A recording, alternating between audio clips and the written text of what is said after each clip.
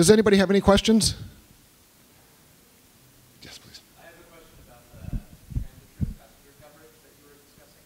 What's that data set? What are you comparing to get percentage coverage? For the stops or for the trains, for the trips? For the trips. So the question is, what data set am I using to for the ground truth? And I am pulling up the name. I have it on my phone. It is for passenger trips. It's from the FTA, the Federal Transit Administration. I don't know the actual name, but if you go on their website, you should be able to find it at the DOT. And if you're having trouble with that, like I can give you my card afterwards and help you find it.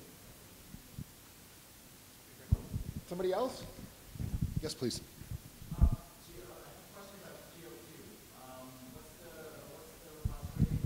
Oh yeah, it's Warace, so W-O-R-A-C-E. That's my username, and then just G-O-Q, G-E-O-Q. Yeah, thank you.